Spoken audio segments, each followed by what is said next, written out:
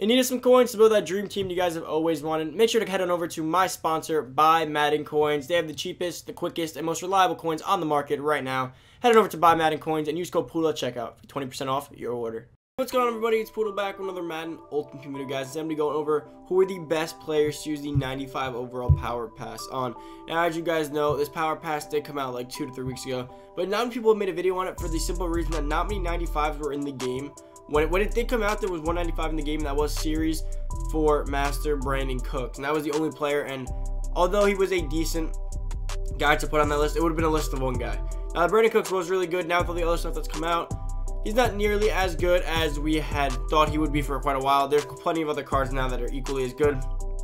But the main point here is, guys, I probably wouldn't be making 2 of these lists. This is my list for now. I'll probably end up remaking this list sometime come the second week of January. It's probably the second week of January. If there's other stuff that comes out that's relevant. For the time being, there's a very solid list of 95 overall cards to use it on. I already used my power pass, so I won't have it here to show you, but I will go over my options and I'll end up telling you guys who I used it on. Although if you're a loyal sub, you probably already know who I used it on. But guys, remember, if you are new to the channel or you're loyal to the channel, you're always here, it is the 25 days of Poodle. All you guys have to do to enter, as per usual, is subscribe to the channel, like the video, comment down below your console and the secret word you hear throughout the video. Once you do all those things, you're entered to win. Good luck. And guys, I did post my NFL player predictions earlier this morning. Make sure to check that out. Show a little bit of support on that video. Just go drop a like, watch it for a little bit, give me your opinions at some point whenever you're ready.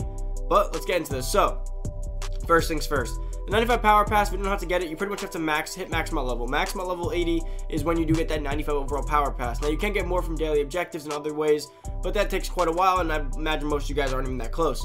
So the only way to get is to hit maximum level 80, which is not entirely that hard. Go play the same solo for a few hours, and I promise you, you knock it out real quick. I got to maximum level 80 from 70 to 80 in about 3 hours, 3 to 4 hours. It's really not that long. So if you're probably like a level 50 or 40, it could probably take you like a day or two if you play like an hour or two a day. It's really not that bad, I promise. Now, let's head over to the auction box to show you guys my top 5 options.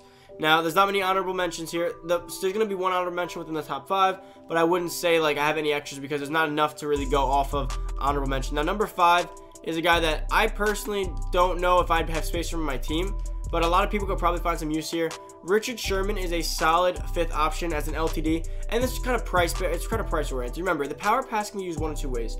You can use it if you're no money spent and you're broke, you got no coins. You can use it as a way to get a player that you have no coins for anyways, right? So whether it's a 300k player or 900k player, just go for you want.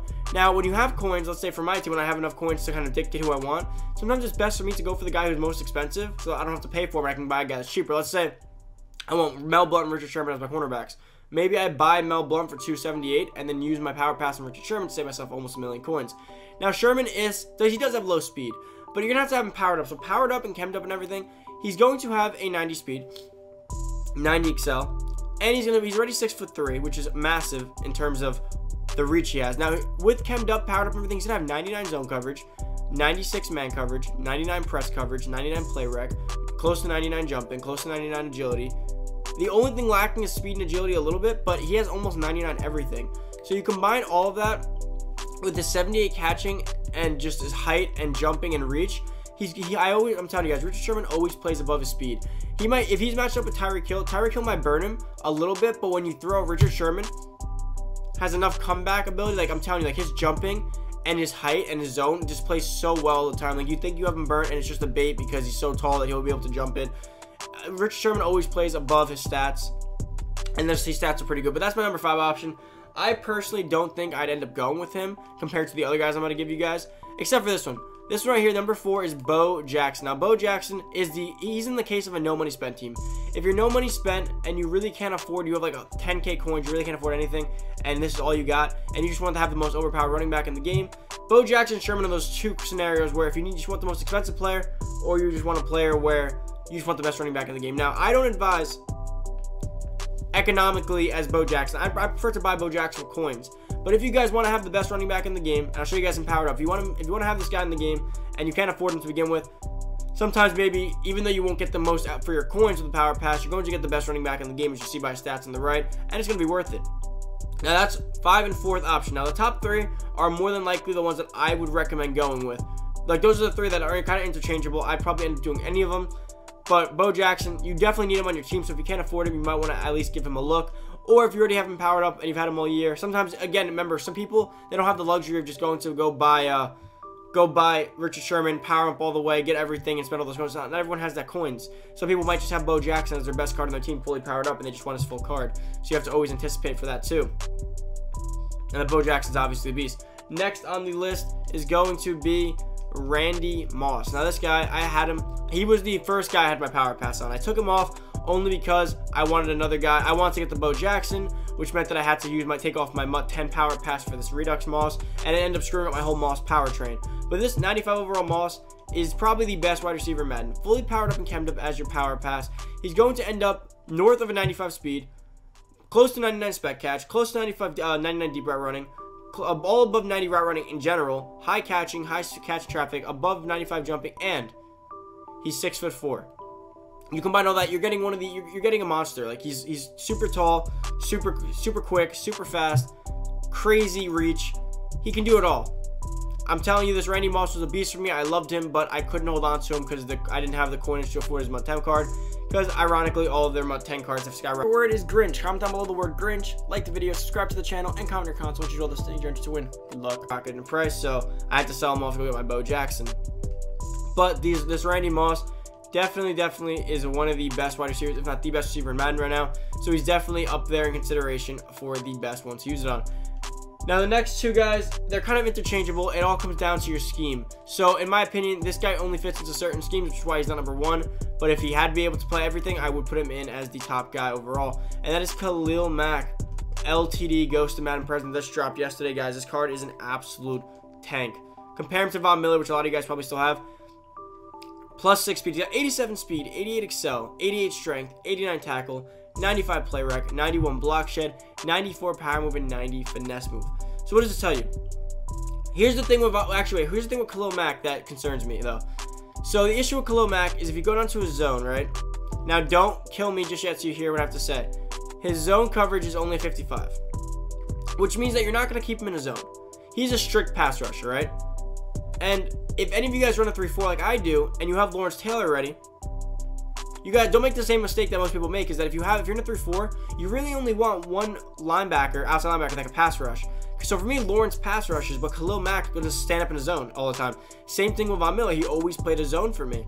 So Von Miller's kind of useless in a zone. He's slow, he can't play zone, and he can't catch. So Khalil Mack, the only benefit he has in the 3-4 is that he has 87 speed, and he has 88 excel, and he's 6'3". So that means that he can still sit in the zone. He can, if a guy runs past him, he can kind of keep up with them. He can chase down a receiver. He can do a lot of things. Von Miller can't do any of those things because he's too slow at this point. So Khalil Mack will seem a lot better in the zone, but he's not going to be able to get good zone reads. He's not going to make plays in the zone. He's not going to be able to jump a route. Occasionally they just do it because it's a video game, right? But he's not going to be consistently there. So like, if you want Khalil Mack as your main pass rusher, maybe on the right outside linebacker spot, maybe you get Vander Esch there. You don't go Lawrence Taylor. If you run a 3-4, or if you want Khalil Mack and Lawrence, you can just change your scheme up to like anything other than 3-4. Figure out what you guys got to run, big nickel, whatever you feel the need to run. Go do that if you want Khalil Mack. But the only reason I don't put Khalil Mack there is because if you already run a 3-4 or some of those defenses, you won't have much of a use for him unless you completely switch up your scheme. So he's not just like I like guys who I can just put the power pass on, just plug and play, instant animals. Khalil Mack is still great though. He's one of the best pass rushers, can block shit, can play rec, has speed. He's slightly worse than Lawrence Taylor. So if you have Lawrence Taylor already, I wouldn't recommend you get rid of Taylor for Mack. But I also wouldn't recommend that you just pick one of them. You can have both. Just make sure you do your research first and get the right scheme for him. Now, first on the list is actually one of my favorite choices. Well, he's first, so he's probably my favorite choice. I really do love this card. This card, guys, you have no idea how well this card plays. He's a glitch. Now, of course, I typed his name in wrong because that was bound to happen.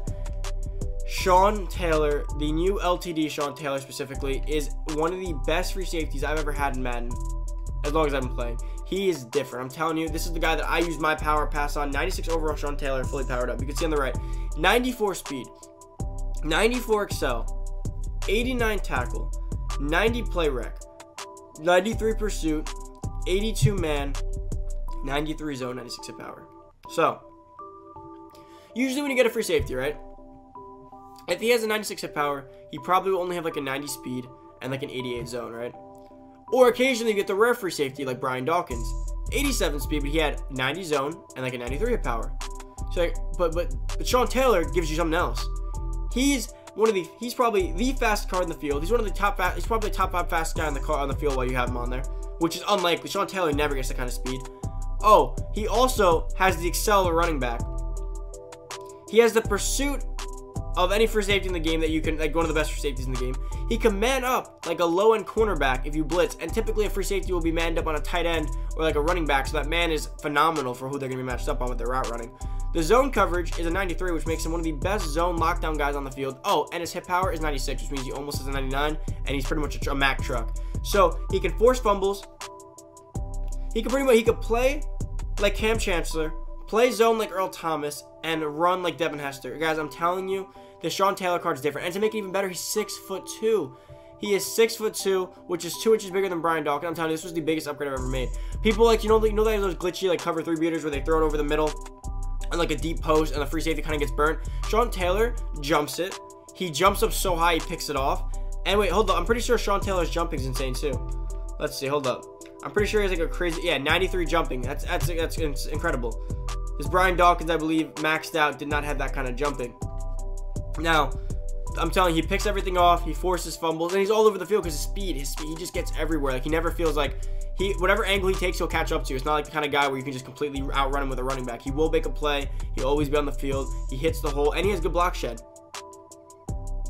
What else must I say? He can play in the run game. He can play in the pass game. He can run around the field. I love this card, guys. One of the best options I've made all year with the power pass. I think Sean Taylor is your go-to option. Now, if you don't want a free safety,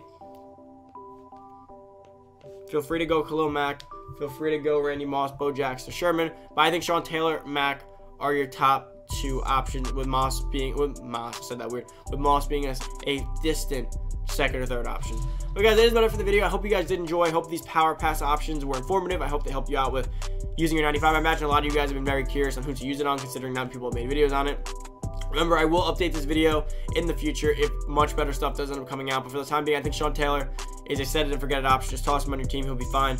But guys, that's about it for the video. Remember to enter 25 days of Poodle. All you need to enter is like the video, subscribe to the channel, comment down below your console, and the secret word you heard throughout the video. Once you do all those things, you're entered to win.